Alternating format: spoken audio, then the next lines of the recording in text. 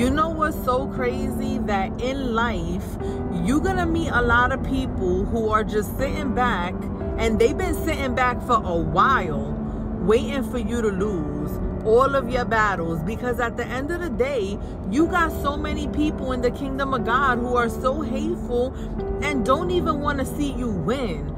And it's like, okay, you want to be a loser? It's okay, I understand that, because you are not built to win. But just because you're not built to win doesn't mean that you got to sit back wishing and desiring for someone else to not win either, just because you didn't have the courage, right, to fall down, get back up, fall down, get back up, fall down, get back up.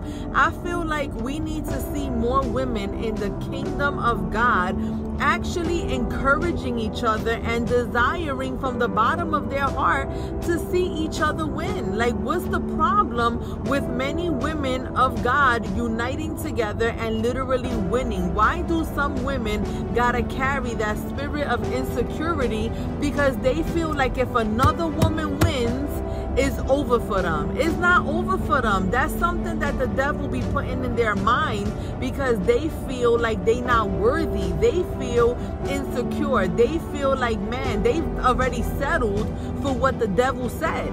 So it's hard in the kingdom of God when a woman of God comes through with faith, when she comes through with the spirit of God, like, yes, I can do it. The Bible says it. I can do all things through Christ who strengthens me. So, woman of God, if you have been in this situation where you are trying to win and people want to discourage you and people just want to sow a seed of doubt in your heart, I'm here to tell you today, woman of God, listen to the word of God.